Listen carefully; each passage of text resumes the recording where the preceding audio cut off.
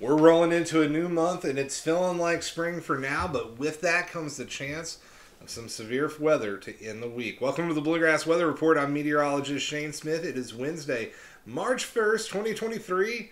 We have now entered the third month of the year, friends, as most of you are watching this video. So welcome, and let's talk about what the weather's doing as we roll into March. And it's coming in like a lamb. We're seeing calm weather across the Bluegrass right now. A warm front's about to lift into the region.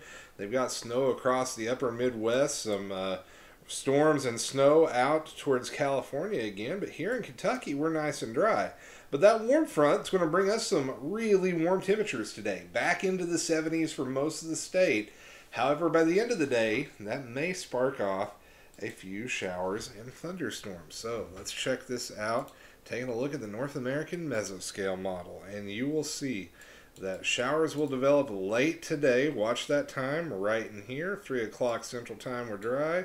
We go towards 6 o'clock. Showers cross the Ohio River by 9 o'clock. They're from Bowling Green to Louisville up towards Cincinnati. Moving through the Bluegrass in South Central Kentucky by midnight Central Time, 1 o'clock East Coast time, and continuing through Eastern Kentucky through the morning hours, and it looks like some showers will linger into Thursday morning in southern Kentucky, south of Highway 80 and the Howell Rogers and Louis B. Nunn Cumberland Parkways. Then, Thursday evening, round 2 of rain moves in as another warm front crosses the state. And then round 3 comes sometime on Friday, likely morning western Kentucky, afternoon eastern Kentucky. And that's when we could see a line of strong to severe thunderstorms develop and cross the state. And here's what has me concerned, friends. We're going to take a look at shear. Shear is the difference in wind speed, in this case, from the surface of the atmosphere up to 500 millibars, or about 15,000 feet. And notice, those reds indicating upwards of 80 knots of shear. Now, shear is a key ingredient in severe weather. It's that difference in wind speed and direction.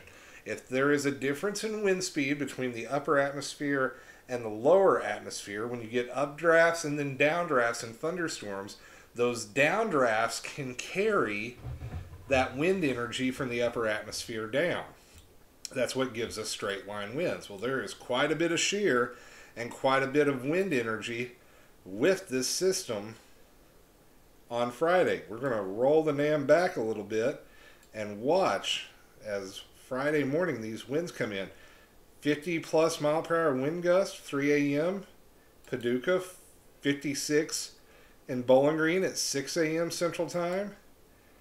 Near 50 in Lexington and Somerset and London by 9 a.m. and then more winds through the afternoon. Now, that's outside of thunderstorms. A thunderstorm will drag even more wind down, and because of that, parts of southeastern Kentucky already under a day 4 severe weather outlook.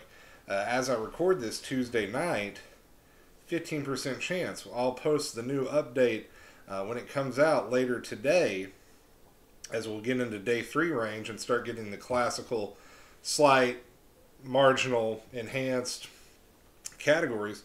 Wouldn't surprise me if at least part of the state ends up in a slight risk for Friday, and it could be even more than that. It's all going to depend on the timing and track of this low, and there is some differences in the models. Look here at the GFS. It's bringing that line of storms in here. This is 8 a.m. Friday, 11 a.m., 1 p.m. And notice that low just off to our northwest at 980 millibars. The stronger that low and the closer it is to us, the better the chance of severe weather. The European model is a little bit slower. Check how it plays this system out. This is 8 a.m. Friday, 11 a.m., 1 p.m., 4 p.m. Notice it's slower and a little bit farther west. The slower aspect of it is a little concerning to me. If it does come in late afternoon into eastern Kentucky instead of early afternoon, that's going to allow us to heat up a little more. That may give us a better chance at severe weather. And then next week, friends, watch these temperatures drop. We're back to the 60s for Monday and Tuesday next week. and then the bottom falls out. We're back into the 40s with lows into the 20s, so winter may not be done with us just yet. So, to recap the forecast, a really nice Wednesday, rain late in the day. 2 rounds of showers Thursday, 1 in the morning, 1 in the evening. Friday, the severe weather threat, and even without severe weather, gusty winds in excess of 50 miles per hour again. It's like the 4th or 5th wind-driven storm we've had in the last couple of weeks across the state. And with it, once again, comes the threat of severe weather. And as we enter severe weather season, it is a great time, if you don't have one already, to pick up a weather radio. I've got a link down in the description below for a Midland weather radio. It's a great system. You can program it just to get warnings for your county, and it's a great way to keep your family safe in severe weather. So give that a look and possibly invest in one of that. And just a disclaimer, if you do order off that link, I do get a small commission from that, but I do appreciate it because every bit helps keeping the channel running. And speaking of keeping the channel running, thank you guys to all the subscribers we've had. We've gained over 75 subscribers so far this year here at the Bluegrass Weather Report, and I am so thankful for each and every one of you who tune in and watch my forecast. If you haven't done that yet, hit that subscribe button, hit the like button. It helps us to get this video out to more people, to get this information around, and it helps keep things running around here. So be sure to subscribe, hit that notification bell to get the latest forecast, and I'll have some more updates as we track the potential of severe weather for the end of this week. So until next time, friends, take care and stay weather aware. Bye. Woo.